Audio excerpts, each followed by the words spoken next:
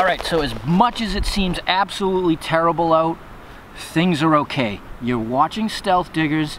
We're gonna draw the winner of the giveaway, and we're gonna learn about spoons.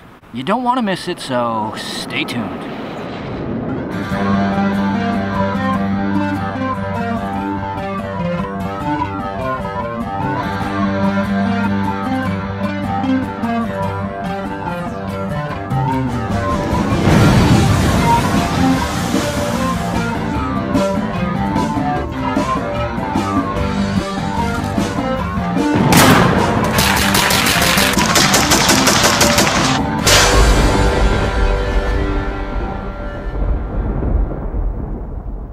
Okay everybody, so if you've been watching all week, you know we've had a busy week, and before we get on to drawing the winner of the Stealth Diggers package, Dame is going to give you some information on what he's learned about the spoons that Stephen Hull had brought, because, well, they've been here, he's been researching, and it's absolutely fascinating.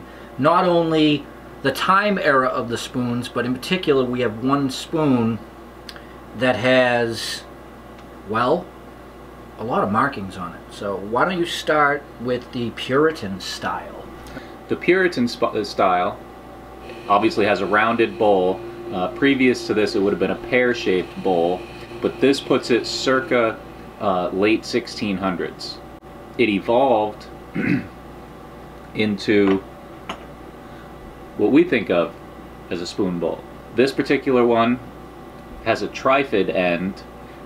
These were used late 1600s into the early 1700s, up to latest is 1750s or so. Think about that. The latest.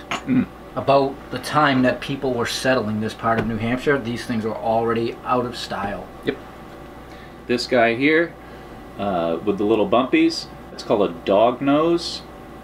These were used from the early 1700s up through the mid 1700s as well.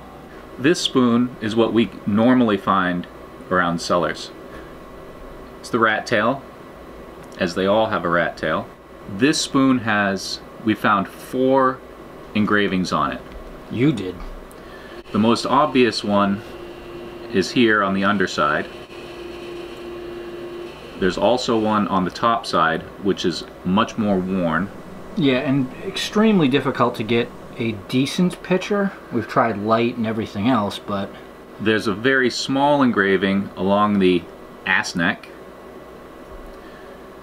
and another one actually in the spoon bowl, which is just worn right down, and you can see it's got striations where this thing has been scrubbed many, many, many times.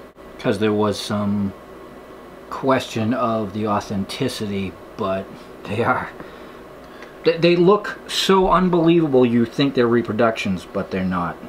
All of the spoons have usage marks, wear along one or other side from spooning left or right-handed.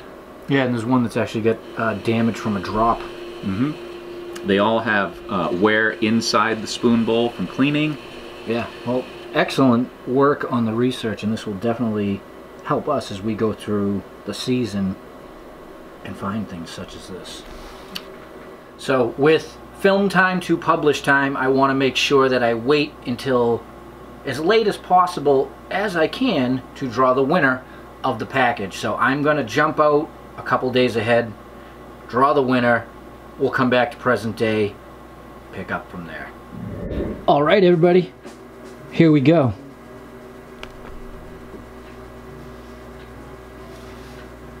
Amount of unique commentators. No, I'm the commentator. Commenters, 412. Hit the start button over here. And this is where the magic happens. And the winner is, who's it going to be? It is Fritz Girk. Live free or die. I want in. Thanks. Great job, guys. Well, congrats, Fritz. Email me your information, mailing address, and all that stuff at stealthdiggers@gmail.com, and I will get the Stealth Diggers package out to you. Oh yes, be sure to put in your t-shirt size. and it'll be in the mail shortly. All right, everybody, back to the video, which was in the past for me, but it's present day for you, and, you know, continuum stuff. So congratulations to you. Now, this is an always keep 'em guessing moment. Yes, we just drew the winner for that contest, but you know what we're gonna do? What's that? We're gonna do another giveaway here right now for them. Bonus round.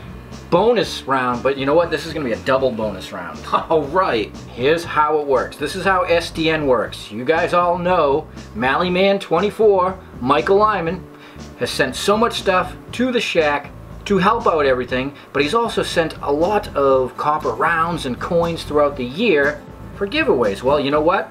There's two left. They are JFK $50. One is a 1967 40% silver coin, and the other one is a 1964 90% silver coin. So this is what is going to happen. You ready for this? Actually, watch this.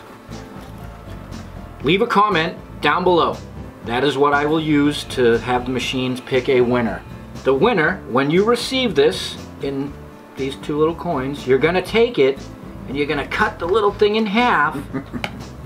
And what we want you to do is keep one for yourself, but give one to somebody else. So pass on your... I would say pay it forward. So leave a comment down below. I will draw a winner for the two $50 at the beginning of April. Nice. Not too far away. Not too far away at all. So thank you everybody for staying tuned through this winter and just partaking in what goes on around here when it's winter. Hey everybody, it's what, June 7th?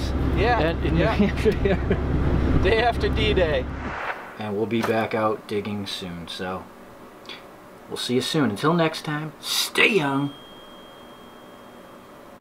Always keep 'em guessing. And live free or die, folks. That's right. Who's messaging me? Nate. Nate, I'm in the middle of filming right now, man. We gotta start doing that when he's filming. Yeah, that's Yeah. right. All right, okay. Yeah. Let's go.